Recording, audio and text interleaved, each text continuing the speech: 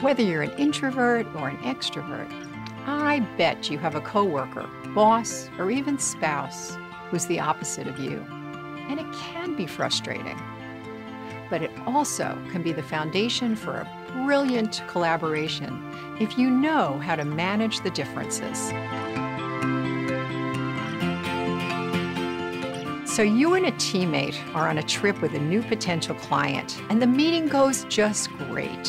You look forward to celebrating and discussing the next steps over dinner.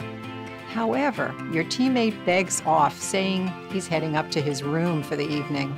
You feel confused and a bit put off by his indifference.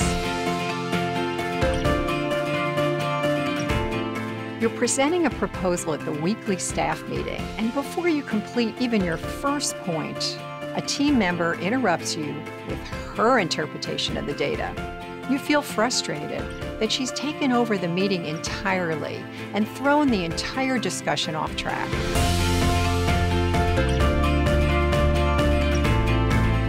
I'm Jennifer Kahnweiler, author of Quiet Influence and The Introverted Leader, and I've spent over 20 years researching how introverts and extroverts work together around the world.